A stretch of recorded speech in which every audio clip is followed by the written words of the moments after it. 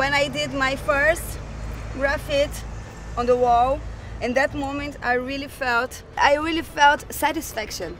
My dream is not about exactly what I do in the walls, like I can really live in my dreams feelings that I want to express normally in my paintings.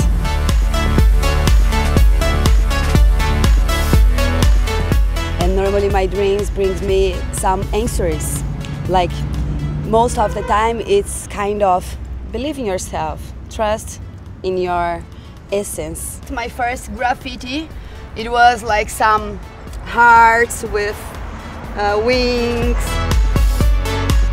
I live in São Paulo, by the way, since long time.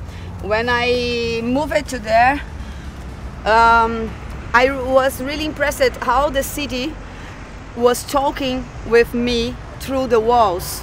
In my teenagers, I have some dreams with a girl who I could not see the face, like walking through flowers. I started to express this feeling in my paintings, but I tried to represent the Mother Earth and our connection with the nature.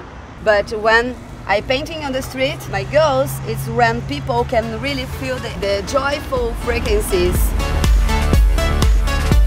When I think that all over the world had so many troubles about human rights and water, it's so important for everyone. If I am able to use my art to talk about love, love for me, it's mean water for everyone.